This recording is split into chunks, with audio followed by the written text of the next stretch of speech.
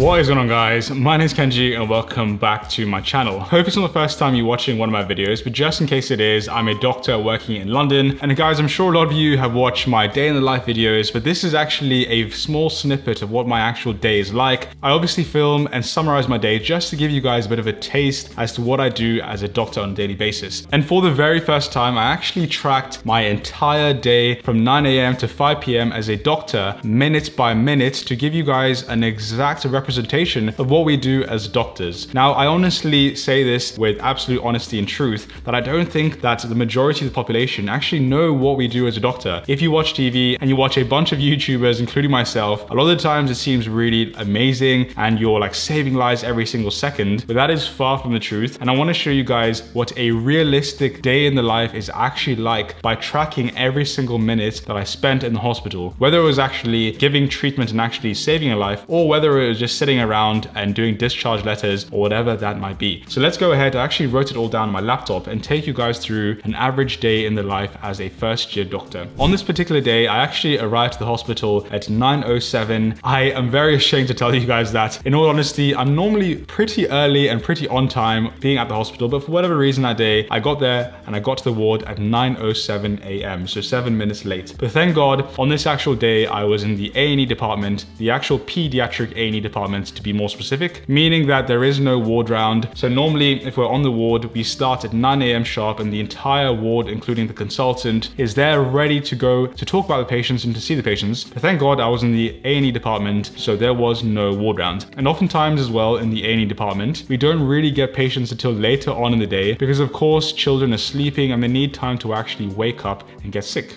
So 9:07, I got to the ward. I spent around 13 minutes up to 9:20, basically saying hi to all of the staff, saying hi to the consultant, the nurses and everyone. I unpacked my bags and I also put on my stethoscope and the rest of my everyday carry as a junior doctor, which you can watch and check out the link up above. Now that's what I did for the first 20 minutes. From around 9:20, 9:30 till 10 AM, I then sat down on the computer and I accessed the computers and I started doing all of the discharge letters from the following day. Now, essentially, when a patient comes to the ward or comes to the hospital, they have to go home with a discharge letter, essentially summarizing what happened to them through the entire stay at the hospital, the reason why they were admitted to the hospital, what drugs we started them on, what sort of treatments we gave them, what investigations we had, and what results they were given. And then we actually put this all in a letter, we give it to the patient, and then we also send one to their GP, to their family doctor, so that they know exactly what happened while this patient was with us in the hospital. So I spent around 40 minutes from 9:20 AM to 10 AM doing discharge letters. As I mentioned, there were no patients around, so I couldn't actually see any patients. So I started writing all the discharge letters for the patients that we saw on the previous day. If I'm honest with you guys,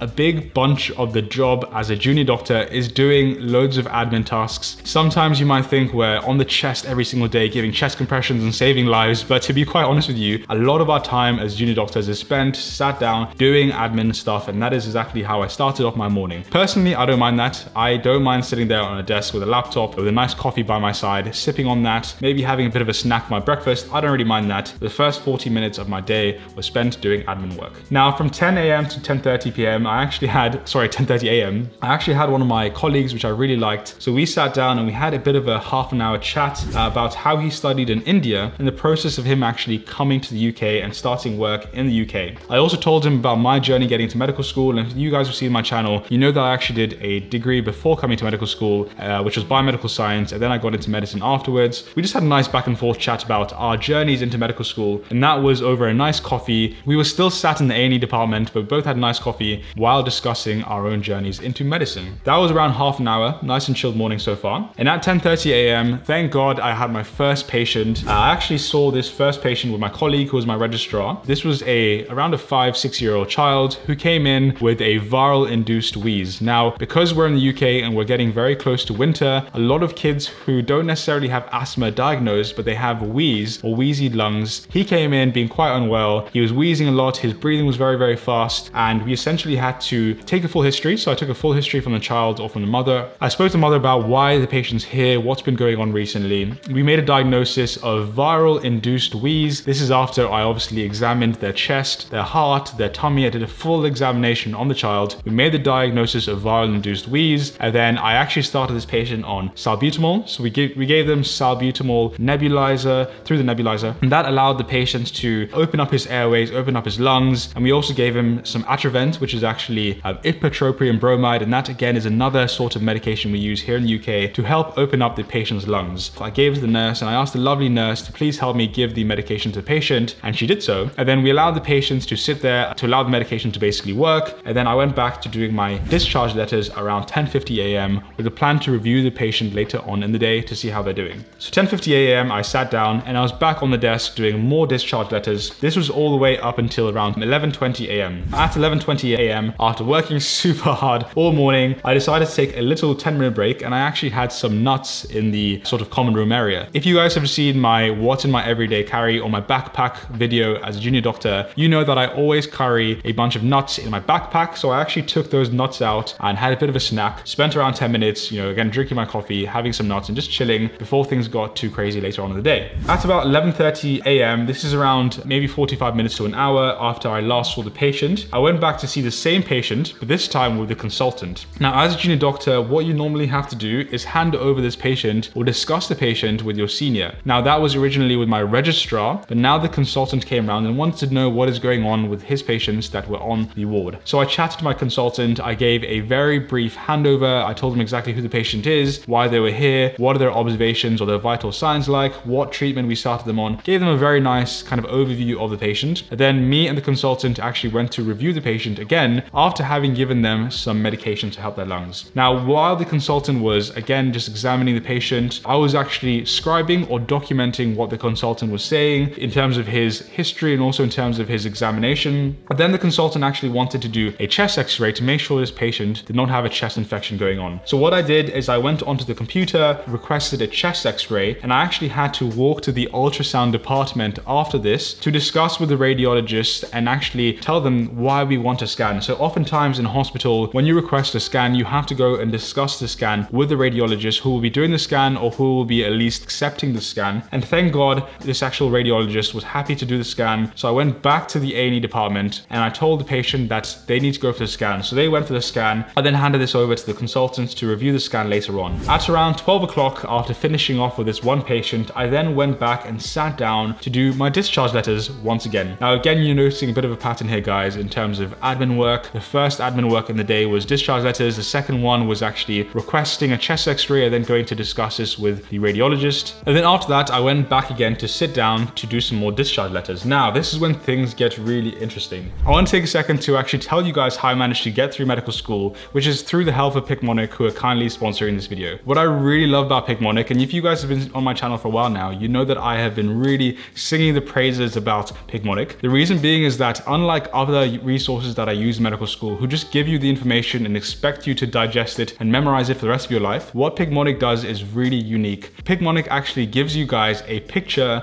a mnemonic, and a storyline that allows you to memorize anatomy and all of the sort of content that you need to know from medical school really, really easily. Now, I will never forget the day in medical school in my third year where I literally spent 5 minutes watching the Picmonic storyline and tying that in with the mnemonic and the pictures that they gave me. And literally from that 5-minute session on my laptop that I had, I was able to fully memorize all of the bones in the hand up until this very day as a doctor. So when I'm learning, let's say, the bones in the hand, I always start off by watching the educational video that Picmonic give, followed by the storyline they give afterwards. And here is a quick example of the educational video. Bones are described in this Picmonic by the 8 carpal bones.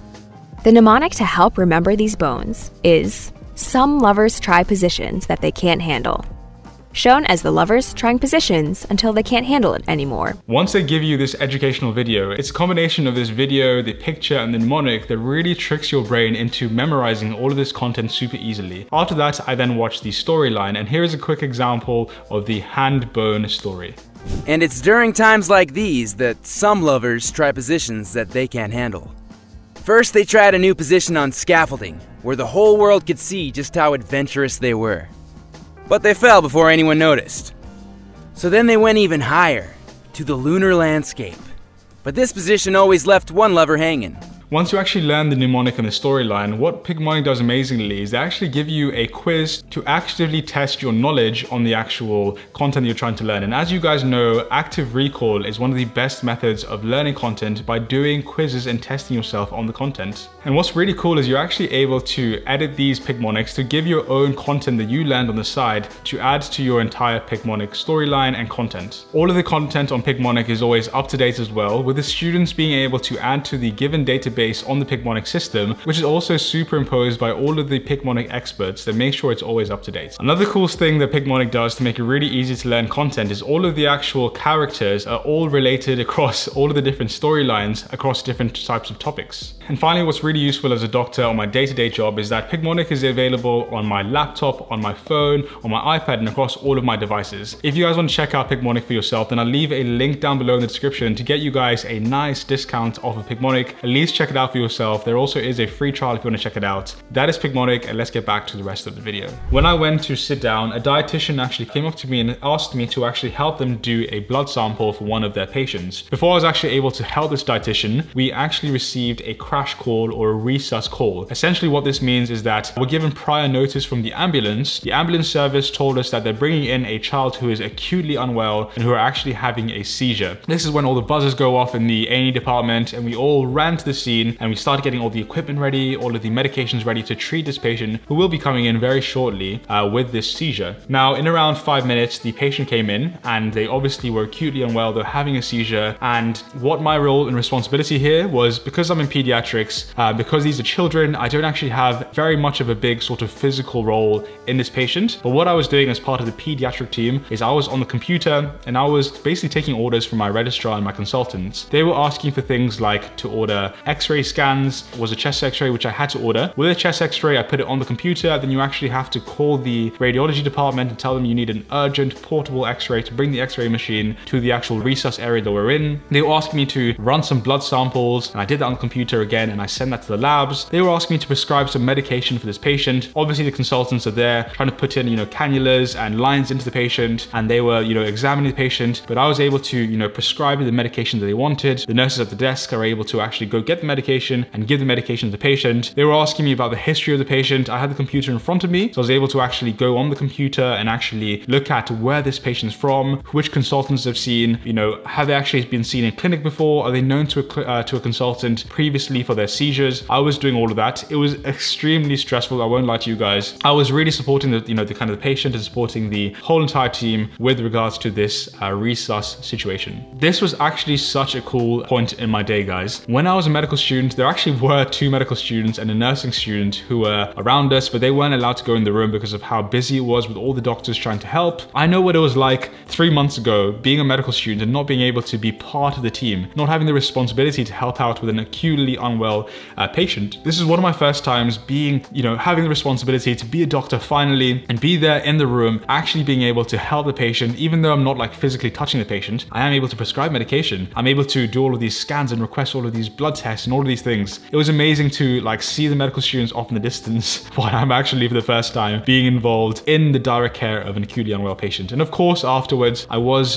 discussing with the medical students what's going on, doing a bit of teaching. I was also talking to the parents and updating them on what's going on with their child, giving them some reassurance as well. And that was lovely. And we were actually there for an hour and 45 minutes. For quite a while, basically, trying to get this patient back to how they normally are and try to treat them. At around 1:45 p.m., I then decided that I'm really hungry and let me actually have lunch before seeing more patients. As a doctor, we normally have half an hour lunch, but unfortunately, because I was, well, not unfortunately, but because I was helping this patient out, I was only able to take 15 minutes of lunch before going to my afternoon teaching. So from 2 to 3 p.m., I had teaching. Now, as junior doctors, we normally have teaching on a Wednesday. I think this teaching session was on urological emergencies. So we had a consultant come and teach us, a consultant urologist, come and teach us F1 doctors about what it's like to be a urologist and all this sort of urological emergencies that we can expect to see in our lives as a doctor. This was super useful because I have an A&E job coming up in adult medicine, and it's really important because I will be seeing patients who are acutely unwell with urological conditions. So that was an hour. We also get given free lunch, which is really nice. So I had a nice hour break from the ward or from the A&E department. And at 3 p.m, I then took another 25 minutes just trying to finish off my lunch, taking a little bit of a break as well, and heading back to the pediatric assessment unit later on at 3:25 p.m. I got got to the A&E around 3 p.m. or 3:30 p.m. sorry. It's around about a 5-minute walk from my teaching center to the A&E department. Now, we're obviously in the last hour and a half of my day, so I was only able to see one more patient. I saw a newborn baby with suspected sepsis. So if you guys are medical, you know that sepsis is a really sort of dangerous condition that kids can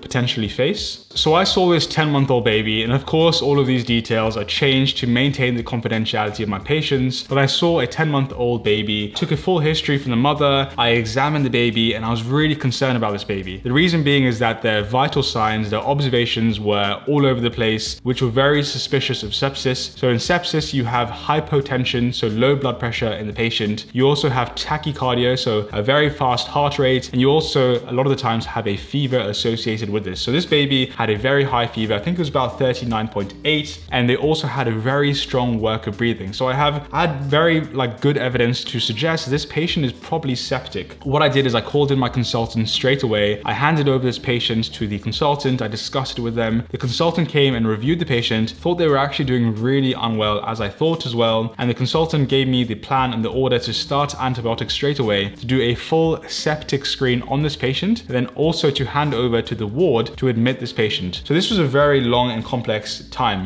period. I had an hour and a half, which was to, look at the patient, examine them, and all this, the sort of stuff to do with that. I then had to speak to my consultant about the patient. He then had to come and see the patient himself. And then what I had to do is get a prescription chart, start prescribing all the medication, start taking bloods, start taking a blood culture, start doing the full septic screen. Once that was done, I then had to call up the registrar in the actual ward, where all the long-term patients are on the pediatric ward. I then had to hand over this patient and explain the whole entire situation, who the patient is, why they're here, why I think they're sick, and why I think they need admission. And then once that was all done, that took around an hour and a half. And once that was done, it was literally 5 p.m. on the dot, and I was actually able to leave work on time, which is always amazing to have. Hopefully you guys see that it's not always, saving lives all the time. Hopefully you see that there is a huge part of the job, which is basically admin. You only get to see a handful of patients during your day for many reasons, like having teaching like I did. Maybe if you're in the A&E department, there's no patients to be seen in the morning. Sometimes I only see 2 patients, sometimes really busy and I see 10 patients, 12 patients. It really does vary, and that really is the beauty of being a doctor. Your day is completely varied. You spend loads of time doing different things here and there. You go to teaching, you see patients, you're on the ward, you're on the special care baby unit, you're everywhere. That is a day in my life, minute by minute. I hope you guys have really enjoyed this. If you have, please leave a like and a comment as well. Make sure you're subscribed down below with notifications on to never miss another upload. And before you guys go, here are a bunch of videos on my channel you might want to watch before you leave. Thank you so much for watching, and I'll see you guys on the next one.